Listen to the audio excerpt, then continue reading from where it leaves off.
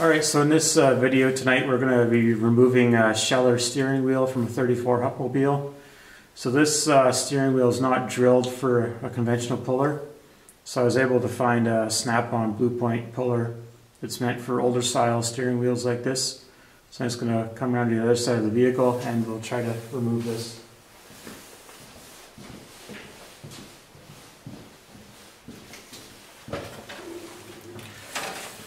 So this is the puller here, so it has like a foot that goes around the back of the wheel.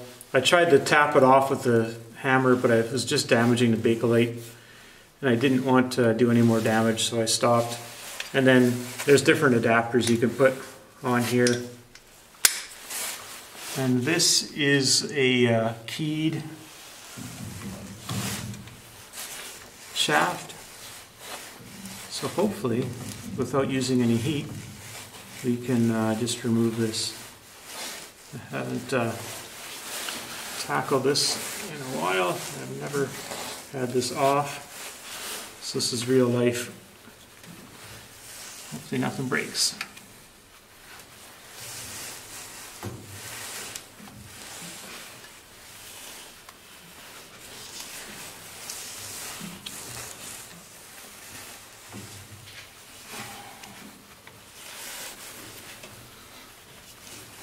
I almost need a leverage to turn this thing.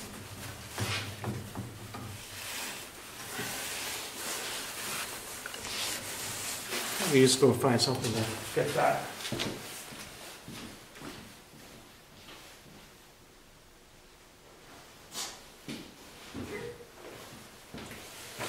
Let's just use a lead shot hammer.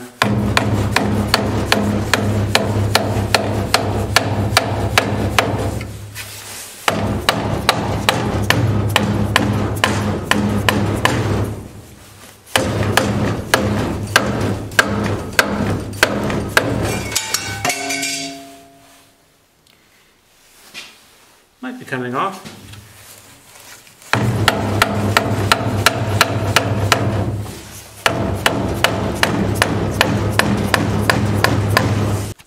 Alright, so I got it off. It turns out you can't use much heat on this because the steering wheel is flammable.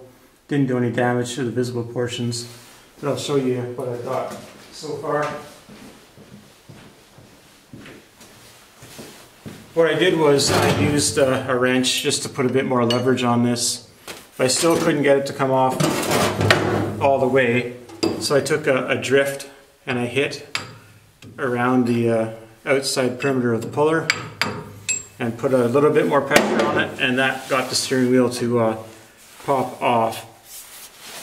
So you can see there. And this side. I'll bring that out into some better light. And then I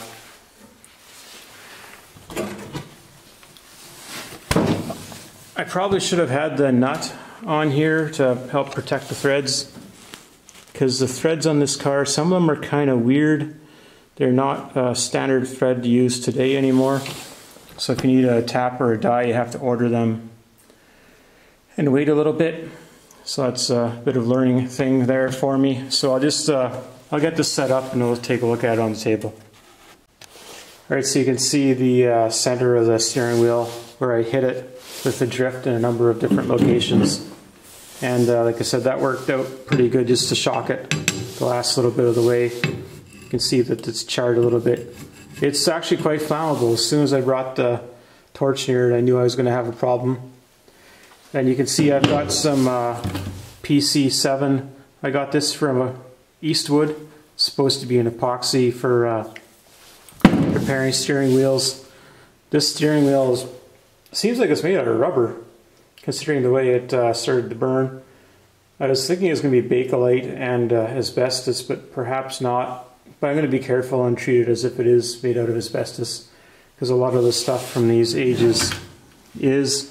So you can see kind of the detail on the steering wheel. Couldn't find anything quite like this on eBay. Again, if anyone has a steering wheel for this vehicle, it's a Scheller. I think it is marked on the back. Yes, it is.